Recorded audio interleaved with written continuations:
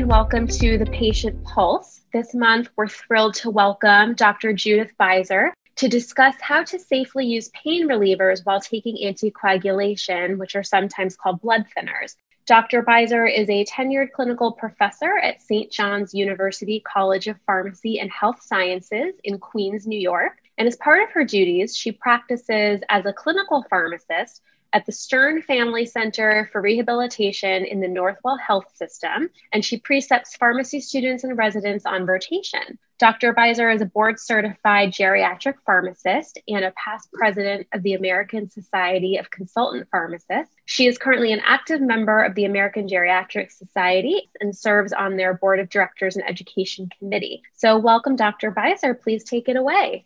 Well, thank you for inviting me to talk about this really important topic. A lot of people who are taking anticoagulation want to know what type of pain relievers are safe for them to take. So that's what we're going to talk about today. So these are my disclosures.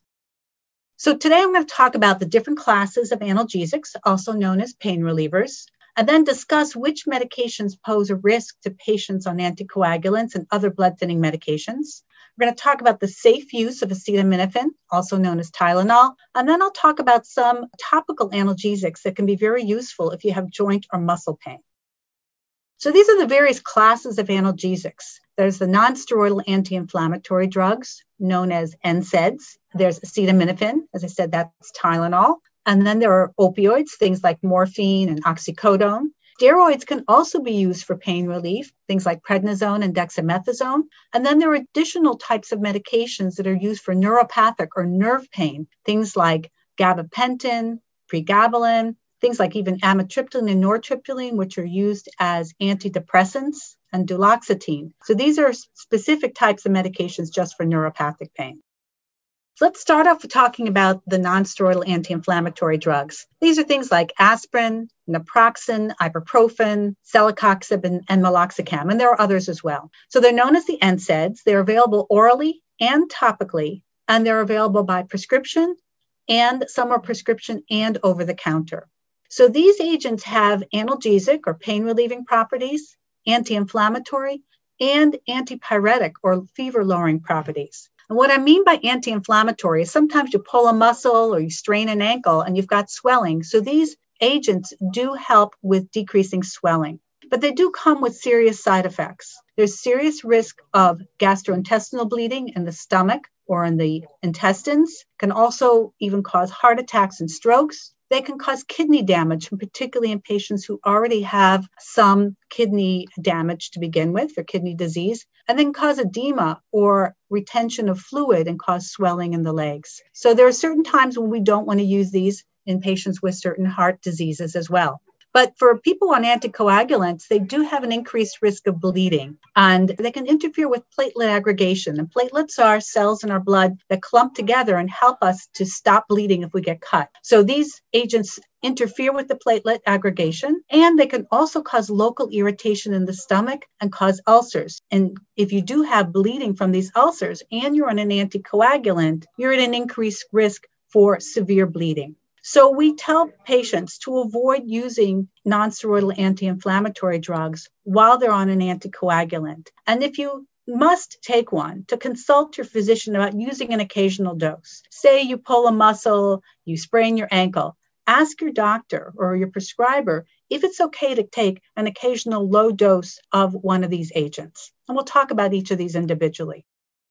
So let's talk a little bit about aspirin. Aspirin is rarely used for pain anymore. It's generally used now as low dose to prevent heart attacks and strokes. Because remember it said that they decrease the clumping of those platelets, so that can prevent any clots in your heart and in your brain. So under your prescriber, your healthcare provider's direction, a low dose is safe to use with anticoagulants. And depending on your medical conditions, it may be recommended that you do take a low dose of aspirin along with your other blood thinning medication, your other anticoagulant, warfarin or Eliquis or one of the other ones. Some of the common side effects of aspirin, even with the low dose, are stomach upset, which could include gastric or duodenal ulcers in the intestine, and easy bruising. So you do want to make sure that you take these with food. to prevent any stomach irritation. And if you are taking a low-dose aspirin, to get the one that's enteric-coated to protect the stomach. Just as a note, this low dose is not effective for pain relief. So it really only has that antiplatelet or antithrombotic effect to prevent clotting. I want to talk about the over-the-counter oral nonsteroidal anti-inflammatory drugs. That's naproxen and ibuprofen, and you can find these in your local pharmacy. They're indicated for mild to moderate pain, muscle aches, fever, and headache. And as I said, you want to talk with your prescriber about whether an occasional dose of one of these would be okay for you to take while you're taking your anticoagulant. So naproxen is also known by the brand name Aleve, metaproxen. Naproxen is the prescription-only version of it and the higher dose. And over the counter, it's available as a tablet, a capsule, or a liquid. And the tablets come as 220 milligrams. So the dose is one tablet every 8 to 12 hours. No more than 3 tablets a day. And again, to talk with your doctor about an occasional dose.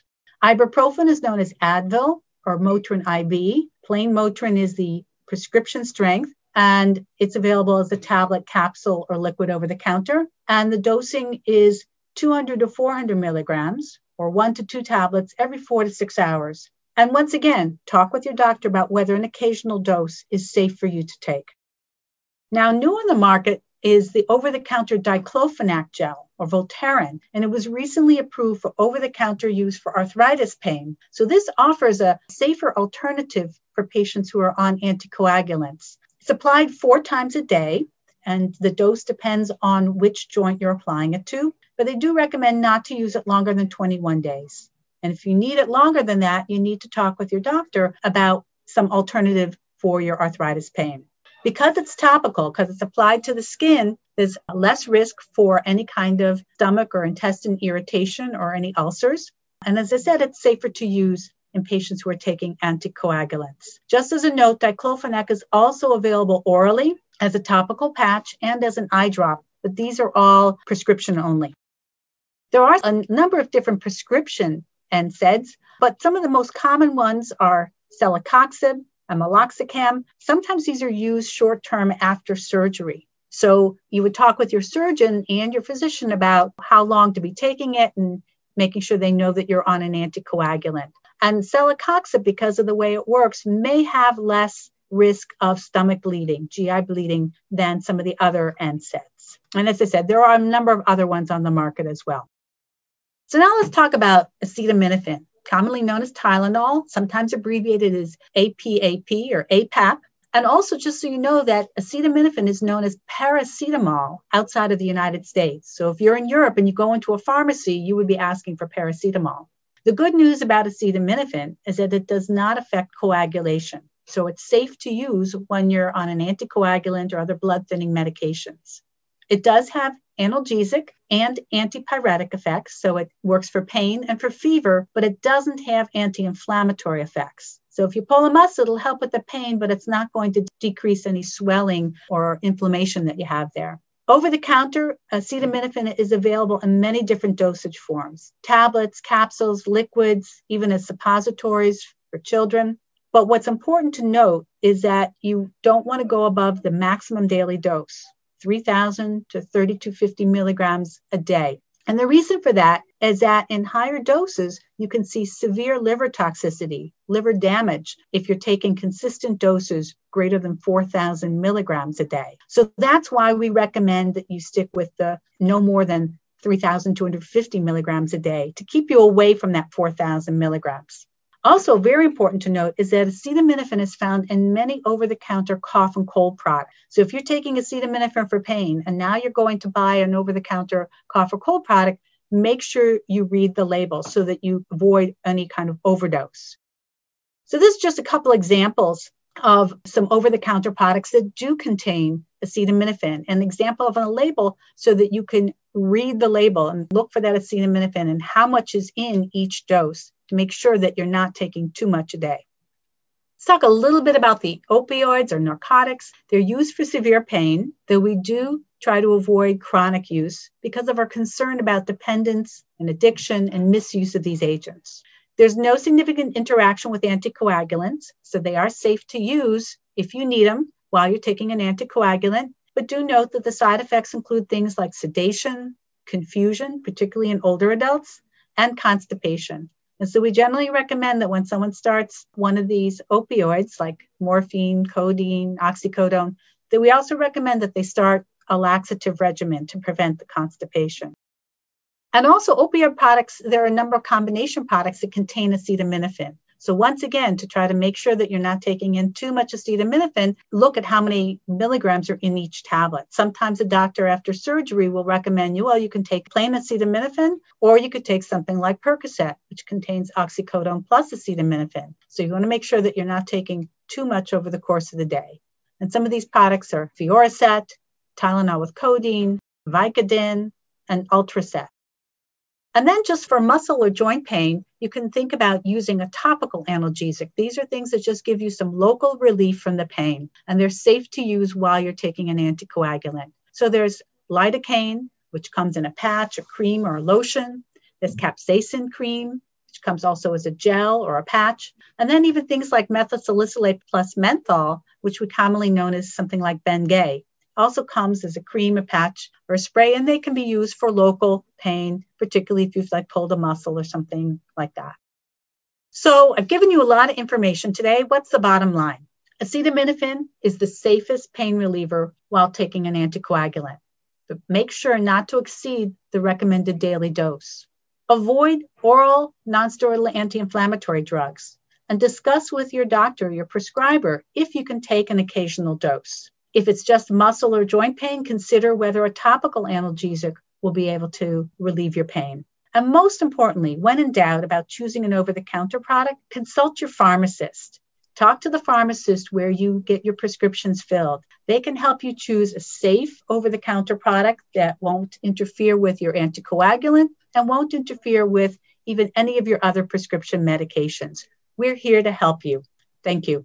Thank you so much for that wonderful overview, Dr. Beizer. You've really helped clarify the do's and don'ts, so to speak, of taking both over-the-counter and prescription pain relievers while taking anticoagulation. So thank you again, and thank you to all of our listeners for tuning in. And join us next month for another episode of Patient Pulse.